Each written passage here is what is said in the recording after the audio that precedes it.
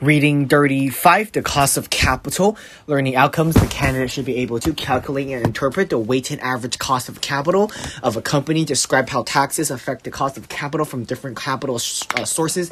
Describe the use of target capital structure in estimating WACC and how target capital structure weighted may be determined. Explain how marginal cost of capital rose in determining the net present value of a project. Calculate and interpret the cost of debt capital using the yield to maturity approach and the debt rating approach. Calculate and interpret the cost of non-callable, non-convertible preferred stocks. Calculate and interpret the cost of equity capital using the capital asset pricing model approach. Dividend discount model approach. And the bond yield plus risk premium approach. Calculate and interpret the beta and cost of capital of projects. Describe uses of country risk premiums and estimating the cost of equity. Describe the marginal cost of capital schedule. Explain why it may be upward sloping and what respect in additional capital, and calculate to interpret its breaking points. Explain and demonstrate current treatment of flotation costs. Introduction. A company grows by making investments.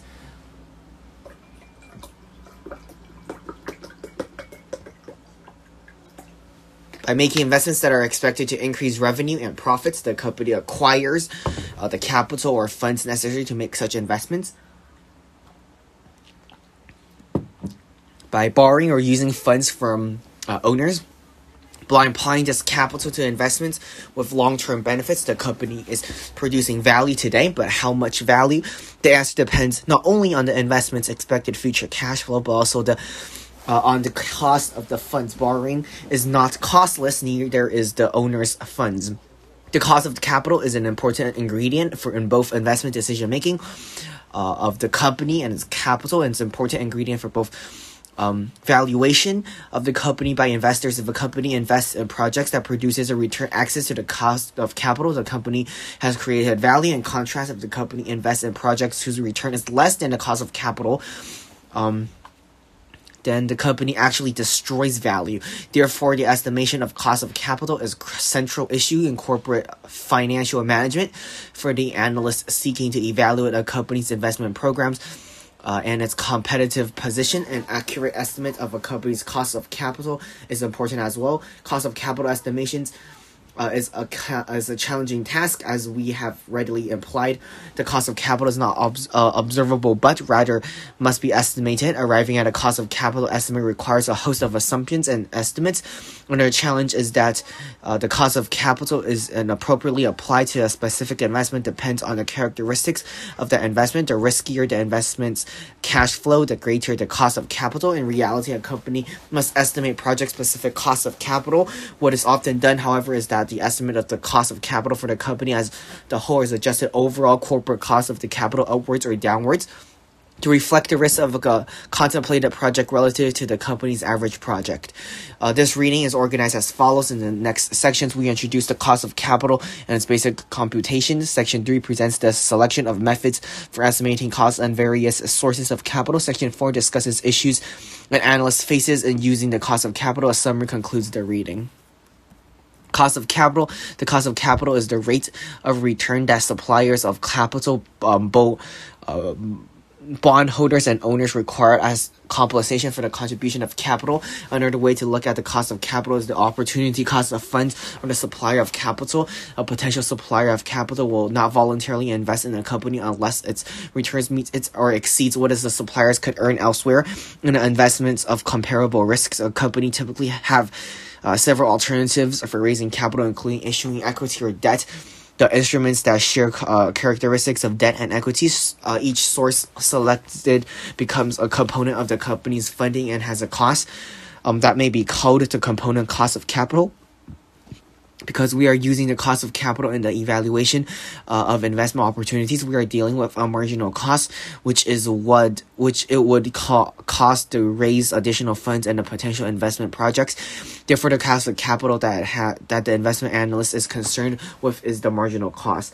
Let us focus on the cost of capital for the entire company. The cost of capital of the company's required rate of return that investors demand at the average risk investment of the company. The most common way to estimate the required rate of return is to calculate the marginal cost of each of the various sources of capital and then calculate the weighted average of the cost. The weighted average is referred to as the weighted average cost of capital, or the WACC. The WACC is referred to as the marginal cost of the capital, MCC, because it is the cost that a company incurs for additional capital. The weights in this weighted average are the proportions of the various sources of capital that the company uses to support its investment programs. Therefore, WACC is the most general term as such. There are important points concerning the calculation of WACC as shown in equation 1 that the analyst must be familiar with. The next two sections addresses two key issues: taxes and selection of weights. Taxes and cost of capital. Notice that in equation 1 is addressed expected tax costs on new debt financing by factor of 1 minus T in the United States and many other tax jurisdictions.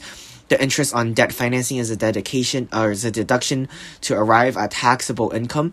Taking the tax deductibility of interest as the base case, we address the pre-tax cost of debt for this tax shield. Multiplying RD by 1 minus T results in an estimate of the after-tax cost of debt. For example, suppose a company pays 1 million on interest and on its 10 million of debt. The cost of its debt is not 1 million, but it's the interest expense reduced taxable income by 1 million, resulting in a lower tax if a company is subject to a tax rate of 40%.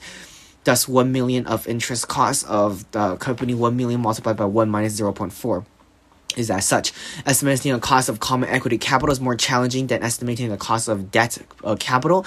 Debt capital involves a stated legal obligation on the part of the company to pay interest and repay the principals on the borrowing. Equity entails no such obligations. Estimating the cost of conversional preferred equity is rather straightforward because the divided is generally stated and fixed, but estimating the cost of common equity is challenging. There are several methods available for estimating the cost of common equity, and we discussed two in this reading. The first method uses the capital asset pricing model. The second method uses the dividend discount model, which is based on discounted cash flows. No matter the method, there is no need to make any adjustments in the cost of equity for taxes, because the payments to owners, whether in the form of dividends or returns on capital, are not tax deductible for the company.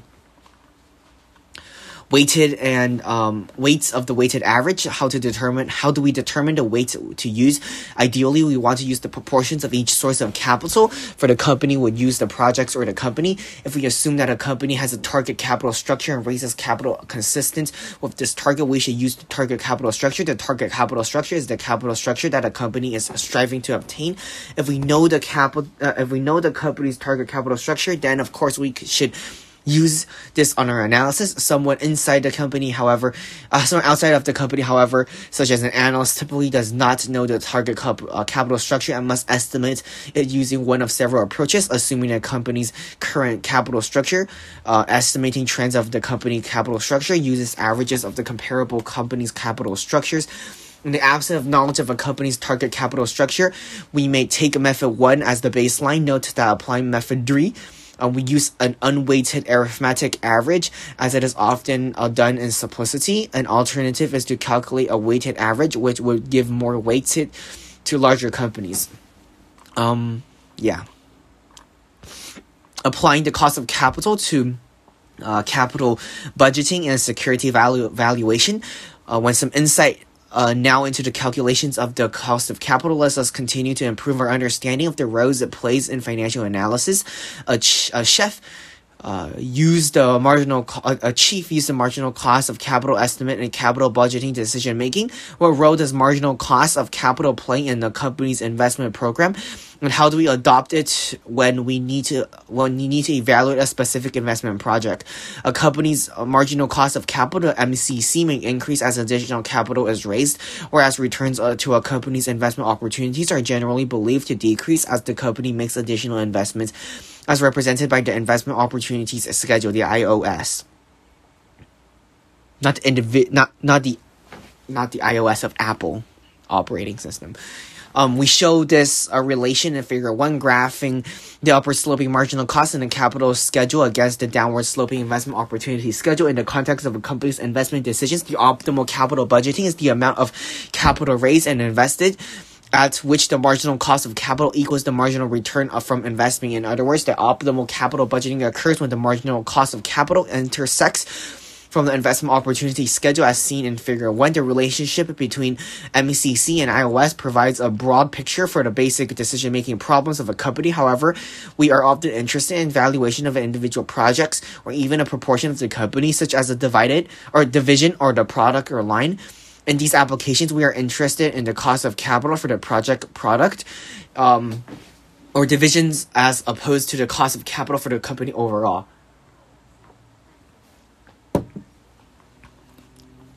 The cost of capital in these applications should reflect the riskiness of the future cash flows of the products or divisions. For an average risk project, the opportunity cost of capital is the company's WACC. If the systematic risk of the project is above or below the average relative to the company's current portfolio of projects, and upwards or downwards adjustments respectively is made to the company's WACC. Companies may take a ad hoc or a symmetric approach to making some adjustments. The decisions of the symmetric approach is somewhat advanced topic to differ in section 4.1. The WACC and MAC corresponding to the average risk of the company adjusted appropriately for the risk of the given project plays a role in capital budgeting decisions making based on the net present value, the NPV of the projects. Recall from the reading on the capital budgeting that the NPV is the present value of all project cash flows. It is useful to think of this as the difference between the present value of the cash inflows discounted as the opportunity cost of the capital applicable to the specific project and the net present value of the cash outflows discounted using the same opportunity cost of capital. If the investment NPV is positive, the company should undertake the project. If we choose to use the company's WACC in the calculation of NPV of the project, we are assuming that the project has the same risk as the average risk project of the company and will have a constant target capital structure throughout the useful life. These may not be realistic or appropriate assumptions for the potential drawbacks using on company's WACC and valuation projects. However, alternative approaches are subject to drawbacks as well. And the approaches outlined are wide acceptance. For analysts, the second key, use the marginal cost of capital in the security valuation and the use of one of several discounted cash flow valuation models. A variable for a particular valuation model, if these cash flows are cash flows to the company's supplier of capital, the analysts use the weighted average cost of capital of the company in its valuation. If these cash flows are strictly those belonging to the company's owners, such as free cash flows to equity or dividends, the analyst uses the cost of equity capital to find the present value of these flows. In the next section, we discuss how the analyst may approach the calculations of the components cost of capital, focusing on debt, preferred stocks, and common equity. Cost of different sources of capital. Each source of capital has a different cost because of the differences among the sources, such as seniority, contractual commitments, and potential value of the tax shields. We focus on the cost of three primary sources of capital: debt, preferred equity, and common equity. Cost of capital, the cost of debt is the cost of debt financing to a company when it issues a bond or takes out a bank loan. We discussed two methods to estimate the before tax cost of debt and the yield of maturity approaches to debt rating approach. Yield to maturity approach. The yield to maturity approach is the annual return that the investor earns on a bond.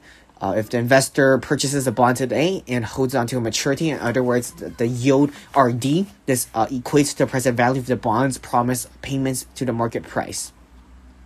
The valuation equation assumes the bond pays a semi-annual interest and that any intermediate cash flows are reinvested at the rate of RD divided by 2. Example 4 illustrates the calculations of after-tax cost of debt. When a reliable current market price for a company's debts is not available, the debt rating approach can be used to estimate the before tax cost of debt based on a company's debt rating. We estimate the before tax cost of debt by using the yield on a comparably rated bond for maturities that closely matches a company existing debt. Suppose a company's capital structure includes debt with average maturity or duration of 10 years, and the company's marginal tax rate is 35%. If the company's rating is AAA or AAA, then the yield of the debt with the same debt rating as a similar maturity is 4%. Considerations when using this approach is that debt rating and rating of debt itself, with the issuer being only one of the considerations. Other factors such as debt seniority and security also affects rating and yields. So care must be taken to consider the likely types of debt to be issued by the company in determining the comparable debt rating and yield. The debt rating approach is a simple example of pricing on the basis of valuation relevant characteristics with the bond markets. Has been known as evaluated prices or matrix pricing.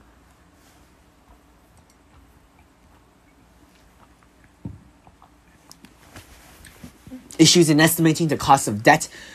Up to now, we have assumed that the interest on debt is a fixed amount each period. We could observe market yields of the company's existing debt or market yields of debt of similar risk, estimating for before tax cost of debt.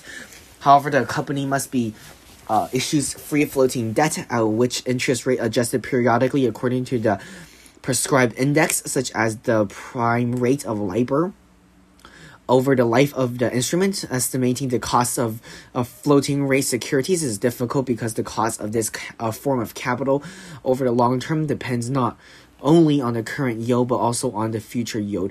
And analysts may use the current term structure of interest rate and term structure theory to assign an average cost to such instruments.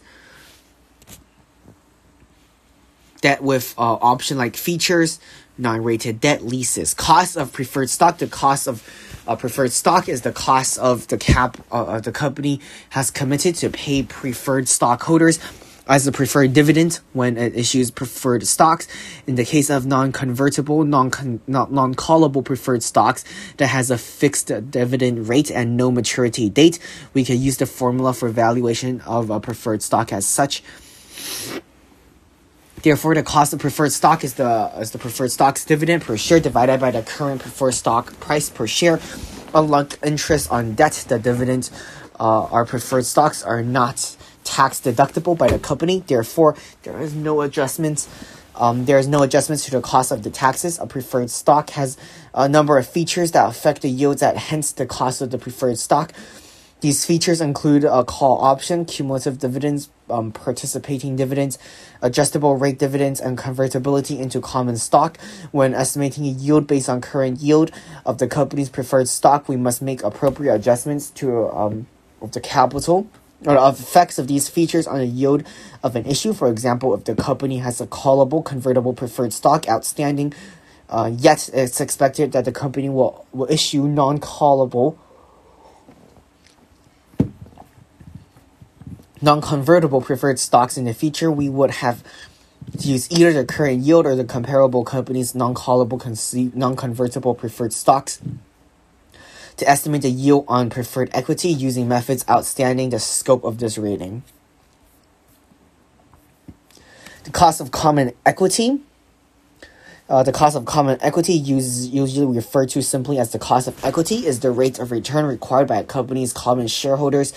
Company may increase the common equity through the reinvestment of earnings, that is retained earnings, or through the issuance of new shares of stock. As we discussed earlier, the estimation of cost of equity is changing because of the uncertain nature of the future.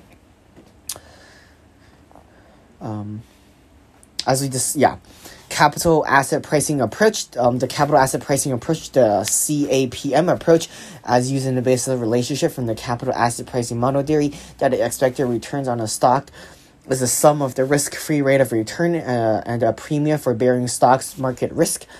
A risk-free asset is defined here as an asset that has no default risk. A common proxy for a risk-free rate is the yield on a default-free government debt instruments. In general, the selection of the appropriate risk-free rate should be guided by a duration of projection cash flows. If we are evaluating a project with an estimated useful life of 10 years, we may want to use the rate on a 10-year treasury bond. The expected market risk premium is the premium that investors demand for investing in a market portfolio relative to the risk-free rate. When using the CAPM to estimate the cost of equity, in practicing we typically estimate beta relative to an equity market index. In that case, the market premium estimate we are using is actually an estimate of the equity risk premium.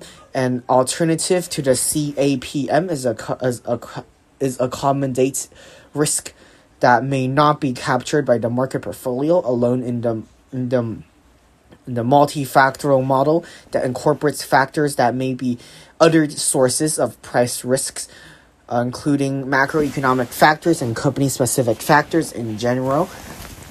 Where the basic idea of the manufacturer model is that CAPM beta may not capture all the risk, especially in a global context, which includes inflation, business cycles, interest rates, exchange rates, and default risks.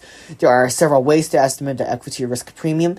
Though there is no general agreement as to the best approach. The three we discussed are the historical risk premiums approach and the divided discount model approach and the survey approach.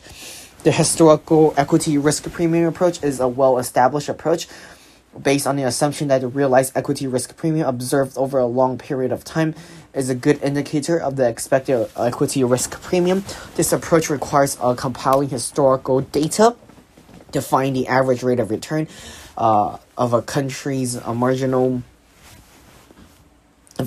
market portfolio and the average rate of return for the risk-free rate in that country. For example, an analyst may use the historical return to the Topics Index to estimate the risk premium for Japanese equities. The expectational bull market observations during the second half of the 1990s and the busting of the technology bubble following during the years of 2000-2002 reminds us that the time periods of such estimates should be covered complete market cycles. Dimson, Paul Marsh, and Mike Staunton conducted an analysis of the equity risk premiums observed in market located in 16 countries, including the U.S., over the period of 1900 to 2002.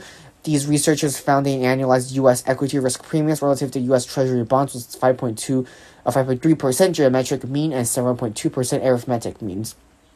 They also found the annualized U.S. equity risk premiums relative to bonds was 4.4% geometric means and 6.4% arithmetic means. Note that the arithmetic mean is greater than geometric mean as a result of significant volatility of the observed market.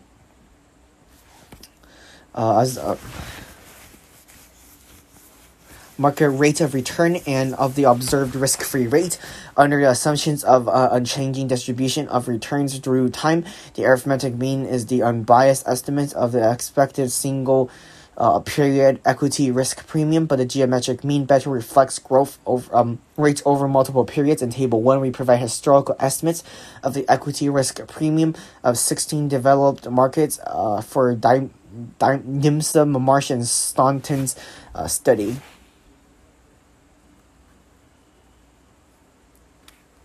To illustrate the historical method is as applied in CAPM. Suppose that we use the historical geometric mean of U.S. equity of 4.8% and the value of Citibank Incorporated as in early January 2006, according to Standard & Poor's. Citibank has a beta of 1.32 at a time, using 10-year U.S. Treasury bonds as a yield of 4.38% represents the risk-free rate. To estimate the cost of equity for Citibank is 4.38% plus 1.38 multiplied by 4.38, which is 10.72%. The historical premium approach has several limitations. One limitation is that the level of risk of a stock index may change over time. Another is that the risk aversion of investors may change over time. And still another limitation is that the estimates are sensitive to the method of estimation and the historical period covered. The second approach for estimating the equity risk premium is the dividend discount model-based approach or implied risk premium approach, which is implemented using the Gordon growth model. For developed markets, corporate earnings often meet at least approximately the model's assumption of the long-run trend growth rate. We extract the premium by analyzing how the market prices are indexed. That is when we use the relationship between the value of an index and expected dividends, assuming a constant growth in dividends. We use P0 or P0 in the current market's value of the equity market index, and D1 as the dividends expected next period in the index RE is required rate of return on the market, and G is the expected growth rate of dividends. We solved for the required rate of return on the market as such. Therefore, the expected return on the market is the sum of the dividend yield and the growth rate in dividends. The equity risk premium thus is the difference between the expected return on the equity market and the risk-free rate. Suppose the expected dividend yield on an equity index is 5% and the expected growth rate of dividends on the index is 2%. The expected return on the market according to the Gordon growth model is as such. Okay. Another approach to estimate the risk, the equity risk premium is quite direct. Ask a panel of finance experts for the estimates. Take the mean of the response to the survey approach, for example, out of the U.S. survey. So it's quite straightforward. The bond yield plus premium approach. The bond yield plus premium approach is based on the fundamental tenet that in financial theory that the cost of capital is riskier cash flows and higher than the less riskier cash flows. In this approach, we sum the before tax cost of debt, the RD, and the risk premium of the captured the additional yield of the company's stock relative to its bonds. An estimate is therefore RE equals RD plus risk premium. The risk premium compensates for the additional risk of the equity compared with the debt. Ideally, the risk premium is forward-looking, presenting an additional risk associated with the stock of the company as compared with the bond in the same company. However, we often estimate this premium using historical spreads between bond yields and stock prices in developed country markets. A typical risk premium added is the range of 3 to 5%. Again, looking again at Citigroup as of early January in 2006, the yield of maturity of the Citigroup bond maturing in 2016 was approximately as such. Types of topics and cost of capital estimation. The calculation when calculating a company's weighted average cost of capital, the WACC, it is essential to understand the risk factors that have been considered in determining the risk-free rate, the equity risk premium, and the beta to ensure consistent calculations of WACC to avoid the double counting and omissions of potent risk factors. Estimating beta and determining a project beta when the analyst uses a CAPM to estimate the cost of equity. He or she must estimate beta. The estimation of beta presents many choices as well as challenges. One common method of estimating a company's stock beta is to use the market model regression of the company's stock returns against market returns over T periods. When A hat is the estimate intercept, and B hat is the estimated slope of the regression that is used to estimate of beta. However, beta estimates are sensitive to models methods of estimation of due to usage. Consider the sum of the issues, the estimation period, the periodicity of the return interval, the selection of an approach market index, the use of smoothing techniques, adjustments of small capitalization stock. Arriving at the estimated beta for the publicly traded company is generally not a problem because of the accessibility of stock return data. The ease of use of estimating beta using simple regression and of availability of estimated betas on publicly traded companies from financial analyst vendors such as Barra, Bloomberg, Thomson Financial's data stream, Reuters, involved a value line. The challenge is to estimate the beta company for not publicly traded or estimates of beta for a project that is not on the average or typical project of publicly traded companies. Estimating a beta in these cases requires proxying for beta by using information on a project or companies combined with the beta of a publicly traded company. The beta of a company or project is affected by the systematic components of business risk and by financial risk. Both by these factors affect the uncertainty of the cash flows of the companies or project. The business risk of a company or a project is the risk related to the uncertainty of revenue, referred to as the sales risk or the operating risk, which is the risk attributed to the company's operating cost structures. Sales risk is affected by the elasticity of the demand of the product and cyclicality of the revenues and the structures of the competition in the industry. Operating risk is affected by the relative mix of fixed and variable operating costs. The greater the fixed operating cost relative to the variable operating cost, the greater the uncertainty of income and cash flows from operations. The financial risk is the uncertainty of net income and net cash flows attributed to the use of financing that has a fixed cost, such as debt and leases. The greater the use of fixed financing sources of capital relative to variable sources, the greater the financial risks. In other words, a company that relies heavily on debt financing instead of equity financing is assumed a greater deal of financial risks. How does a financial analyst estimate a beta for a company or project that is not publicly traded? One common method is the pure play method, which requires using a comparable publicly traded company beta and adjusted it for the financial leverage differences. A comparable company is a company that has a similar business risks. The reason is referred to as the pure play method. Is one of the easiest ways to identify a comparable projects is to find a company on the same industry that is on the same line of business. For example, if the analyst is examining a project involves drug stores, appropriate comparables of the U.S. may be Walgreens, CVS corporations, and Rite Aid corporations.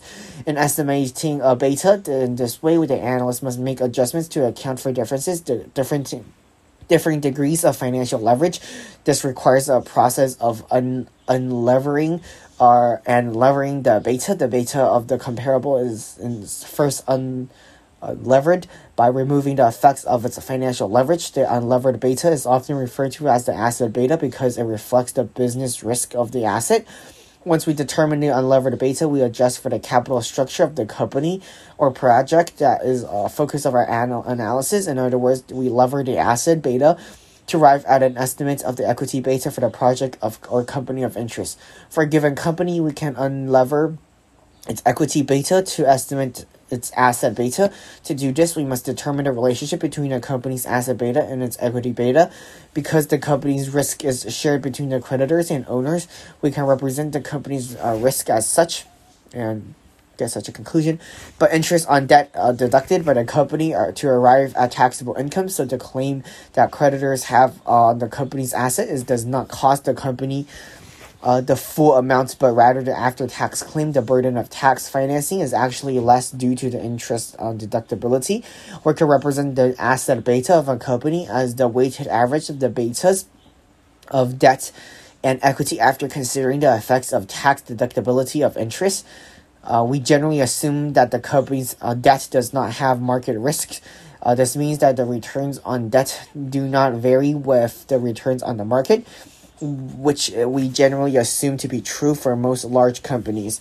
Therefore, the market risk of a company's equity is not affected by both the asset's market risk and a factor representing the non-diversifiable proportions of the company's financial risks. Suppose the company has an equity beta of 1.5, an equity debt to equity ratio of 0.4, and a marginal tax rate of 30%. Using equation 4, the company's asset beta is as such. Therefore, the underlying calculations produces a measure of market risk for the assets of a company. Ignoring the company's capital structure, we use the levering calculations in equation 10 to estimate the market risk of a company given a specific asset risk, marginal tax rate, and capital structure. We can use the same unlevering and levering calculations to estimate the asset risk and equity risk for a project. We start with the equity beta of a comparable company, which is the levered beta, and then convert it into the equivalent asset beta for the unlevered company. Once we have the estimates, the unlevered beta, which is the company's asset risk, we then can use the project's capital structure and marginal tax rate to convert these asset beta into the equity beta for the project B. Yeah. Okay. The country risk. The use of a stock's beta to capture the country risk of a project is well supported in the empirical studies that examines developed countries. However, beta does not appear to adequately capture country risk for companies in developing countries. A common approach for dealing with this problem is to adjust the cost of equity estimated using the CIPM by adding a country spread to a market risk premium. The country spread is also referred to as the country risk premium. Perhaps the simplest estimate of country spread is the sovereign yield spread, which is the difference between the government bond yield in a country denominated in the currency of the developed country and the treasury bond yield on a similar maturity bond in the developed country. However, the approach may be too coarse for the purpose of risk premium estimations. Another approach is to calculate the country risk premium as the product of the sovereign yield spread on the ratio of the volatility of the developing country equity market and the sovereign bond market determined the currency of the developing country. The logic of this calculation is the sovereign yield spread captures the general risk of the country, which is then addresses the volatility of the stock market relative to the bond market. The country risk premium is then used in addition to the equity premium estimated for the project in a developed country. Therefore, the equity risk premium for a project is developed in country is 4.5%, and a country risk premium is 3%, and total equity risk premium of using the CAPM estimation is 7.5%. You'll see just add it on, it's just quite straightforward.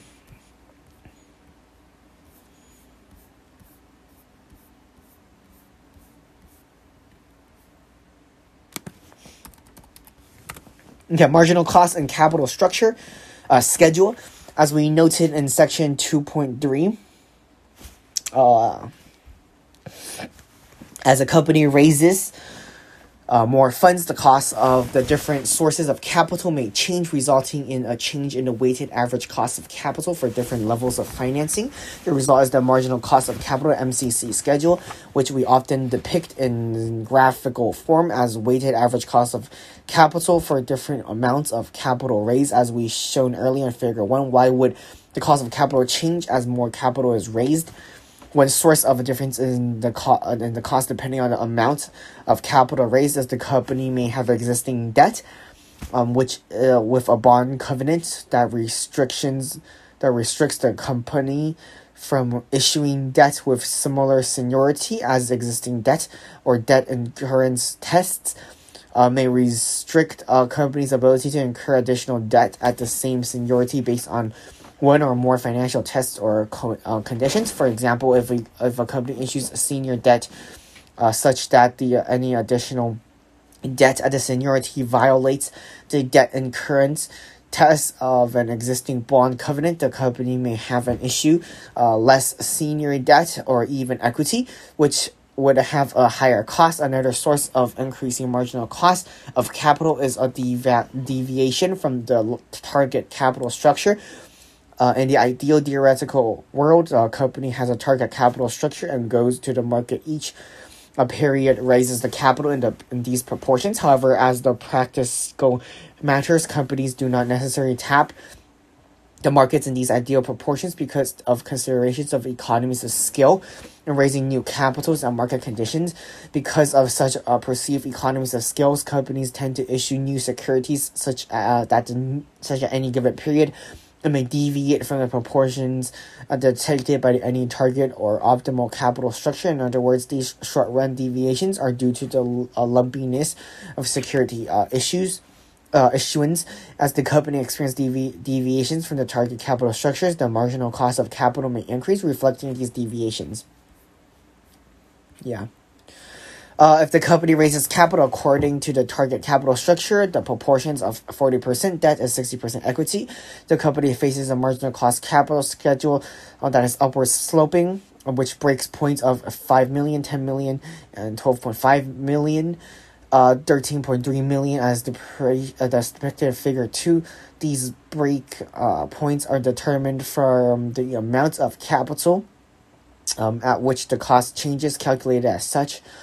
For example, the first bank point for debt financing is reached with 2 million divided by 0.4, which is 5 million. It equals 5 million of new capital raised. The first break point attributed to the change in equity cost occurs in 6 million divided by 0.6, which is 10 million. Example 13 illustrates a marginal cost of capital schedules, with breakpoints, and also how the WACC figures in choice of an optimal capital structure. Flotation costs. When a company raises a new capital, it generally seeks assistance of investment bankers. Investment bankers charge the companies a fee based on the size and type of the offering. This fees is referred to as the flotation costs. In the case of debt and preferred stock, we do not usually incorporate flotation costs in estimated cost of capital because the amounts of these costs are quite small, often less than 1%. However, with equity issuance, the flotation cost may be substantial. So we should consider these when estimating the cost of external quality equity capital. For example, Lin Mu Lee, Scotland Lockhead, and J. Ritter, and Quan Shao Zhao observes average flotation cost for new equity in the United States of 7.11%. The flotation cost of countries differ. The U.S. experienced these countries, Should we incorporate flotation costs to the cost of capital? There are two views on the topic. One view, which you have found in often textbooks, is that incorporate the flotation cost in the cost of capital. The other view is that the flotation cost should not be included in the cost of capital, but rather incorporated in any valuation analysis as an additional cost of the project. Consistent with the first view, we can specify flotation cost in monetary terms as the amount per share or a percentage of a share price, with flotation cost in monetary terms on the per share basis of F, the cost of equity is as such. The problem with this approach is that the flotation costs are the cash flows at the initiation of the projects and affected the value of any projects by reducing the initial cash flows. Adjusting the cost of capital for flotation cost is incorrect because by doing so, we are adjusting the present value of the future cash flows by fixed percentage. In the above example, a difference of 22 basis points, which does not necessarily equate to the present value of the flotation cost. The alternative is our recommended approach is to make the adjustments to the cash flows in the valuation computation. For example, consider a project that requires a $60,000 initial cost outlay and is expected to produce a cash flow of $10,000 each year for 10 years. Suppose the company marginal tax rate is 40% and that the before tax cost of debt is 5%. Furthermore, suppose that the company divided the next period in €1. The current price of the stock is 20 euros and the expected growth rate is 10%. Assume that a company will finance the project for 40 years. Table 6 summarizes the information of the capital. So here's some calculations. So if it's preferred to deduct the flotation cost as part of the net present value calculations, why do we see the adjustments in cost of capital so often in textbooks? The first reason is that it's often difficult to identify particular financing associated with a project. Using the adjustment for flotation costs and the cost of capital may be useful in specific project financing cannot be identified. Second, by adjusting the cost of capital for flotation costs, it is easier to demonstrate how costs of financing and capital changes as the company exhausts internally generated equity and switches to externally generated equity. Why do CFOs do? In this reading, we have introduced methods used by to estimate the cost of capital for a company or a project. What do the companies actually use when making investment decisions? On a survey to a large number of U.S. company CFOs, John Graham and Campbell Harvey asked about methods of companies actually used, the survey relates to the following. The most popular method for estimating the cost of equity and capital assets pricing models. Few companies use the dividend cash flow model to estimate cost of equity.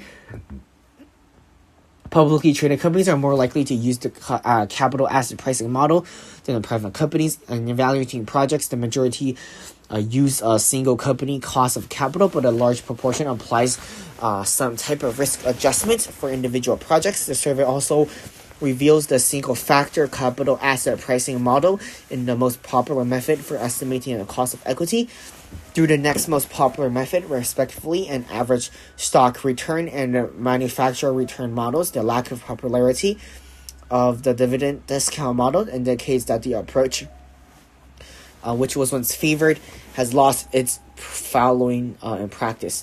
In a survey of publicly traded multinational European countries, evidence consistent with the survey found that 70% of companies uses the CAPM to determine the cost of equity. This compares with 73.5% U.S. companies uses the CAPM in a survey of both publicly traded and private European countries. Dirk Bernin, Abe De Jong, other researchers resulted that companies are more likely to use more sophisticated methods such as the CAPM in estimating the cost of equity. We learned from the survey evidence of the CAPM is popular method for estimating the cost of equity capital, and that is used less by smaller private companies. The latter results is not surprising because the difficulty in estimating systematic risk in cases in which the company's equity is not publicly traded. Summary in this reading, we provided an overview of the techniques used in the calculation of cost of capital for companies and projects. We estimated the weighted average of cost of capital, discussing the methods commonly used to estimate the components of cost of capitals and the weights applied to these components, the international dimensions of the cost of capital, as well as key factors influencing the cost of capital. We also analyzed the weight cost of capital and the weighted average after-tax marginal cost of each source of capital. An analyst uses the WACC valuation. For example, the WACC is used to value the project using a net present value method, which is NPV is equal to present value of inflows minus the present value of outflows. Before tax of debt is generally estimated by means of one of two methods, yield to maturity or bond rating. The yield to maturity method in estimating before tax cost of debt, and the familiar bond valuation equation, assuming a semi-annual coupon payment. The equity payment is as such. We solve for the 6-month yield and annualize it to arrive at the before tax cost of debt. Because interest payments are generally tax deductible, the after tax cost is the true effective cost of debt in the company. If a current yield or bond rating is not available, such as the case of a private company without rating debt or a project, the estimate of a cost of debt becomes more challenging. The cost of preferred stock is the preferred stock dividend divided by the current preferred stock price. The cost of equity is the rate of return required by a company's common stockholder. We estimate the cost of using the CAPM or its variant or its dividend discount method. The CAPM is the approach most commonly used to calculate the cost of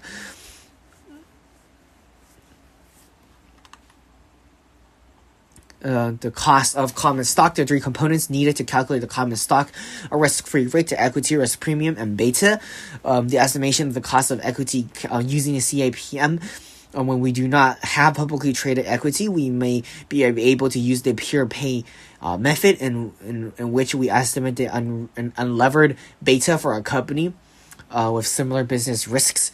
It is often the case that the country and foreign exchange risk are diversified so that we can use the estimated beta in the CAPM analysis. Often the case in which the risks cannot be diversified away, we can adjust the measure of systematic risk by country equity premium to reflect the non-diversified risk. The dividend discount model approach is an alternative approach to calculating the cost of equity, whereby the cost of equity is estimated as follows. We can estimate the growth rate in a dividend discount model by using a published forecast.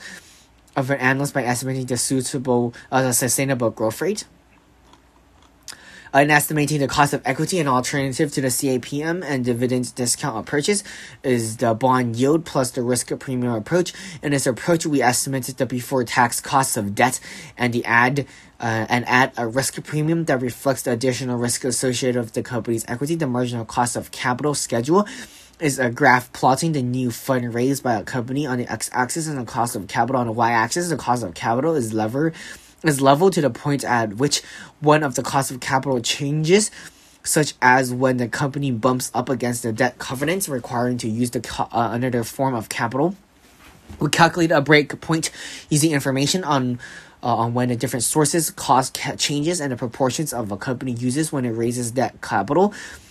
Flotation costs are costs incurred in the process of raising additional capital. The preferred method of including these costs in an analysis is an initial cash flows in the valuation analysis. Survey evidence tells us that the CAPM method is the popular method, is most popular method used by companies in estimating the cost of equity. The CAPM method is more popular for larger publicly traded companies, which is understandable considering the additional analysis and assumptions required to estimate the systematic risk for a private company or project.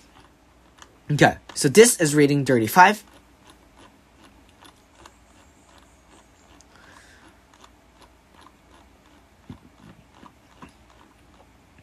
Okay, so we will continue study session 11, I believe, study session 11 in our next reading about corporate finance 2. I do hope my readings have been helpful, and I hope to see you guys next time. Okay, good.